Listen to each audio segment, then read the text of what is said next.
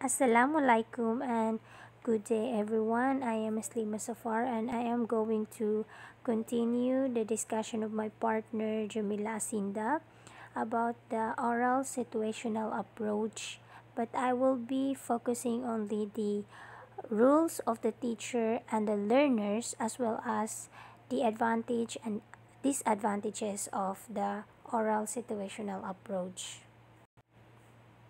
So, teachers' rules in oral situational approach. So, teachers should check the pronunciation, grammar, and structural error during drilling. When the teacher demonstrate different strategies of teaching, like for instance, the teacher show some pictures to the students and well supposedly it's her duty to provide a material naman kasi siya yung nagtuturo. And in order to understand uh, what he or she teach to her learners. And then in such example for that is that the wall chart, flashcard, poster, pictures, and so on that provide as a material.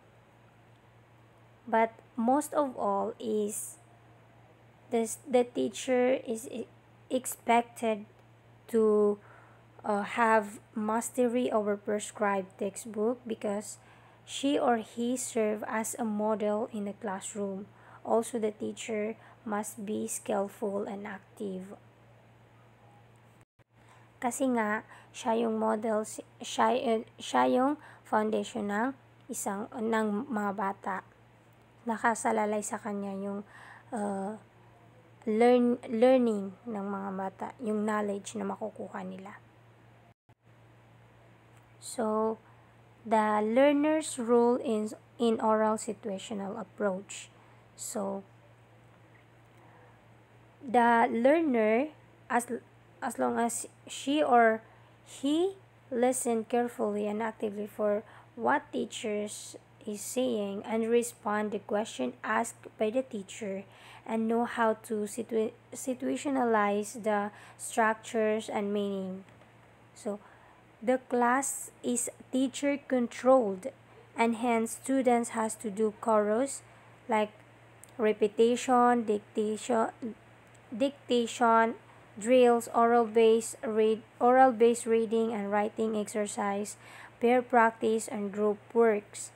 So for that, yung mga bata madali nilang matututunan yung mga tinuturo ng mga teacher kapag naka-focus sila sa tinuturo ng teacher.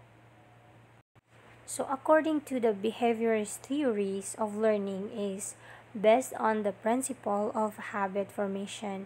Mistakes are banned so as to avoid bad habit formation following the premises of behaviorism. A teacher present language orally then in written form. So, dapat rin is yung bata o yung learners, mga students is makinig sila ng maayos. So, let's move forward to the advantages of oral situational approach. Suitable for instruction to language, oral production without risk, and accessible method for teaching if they have good curriculum. It is a method that does not require many resources. It is a good method if we use it in teaching pronunciation or vocabulary. Its strong emphasis on oral practice, grammar, and sentence patterns comfort to the institution of many practically oriented teachers. Still, it is an attractive to many teachers who still believe in the structural practice of language. Moving forward for the disadvantages of oral situational approach, A boring teacher who is not sure about his teaching. The learner has no control over the content of learning. He is required to listen and repeat what the teacher says and to respond to the question and commands. This method do not account for the fundamental characteristic of the language, namely the creativity and uniqueness of individual sentences. So, kapag yung bata hindi talaga siya nag-focus doon sa itinuturo ng teacher, or yung teacher naman is boring siya magturo, wala talagang matututunan yung bata. Like for example, hindi siya nag-provide ng mga materials na ipapakita dun sa mga bata. For example, may pinakita siyang picture.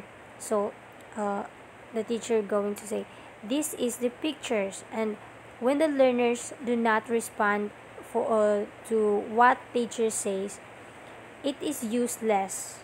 So, that's the disadvantages of the oral situational approach. Kasi madalas yung mga estudyante, hindi yan sila nakikinig pag orally. So, many premises underlying the approach have been criticized.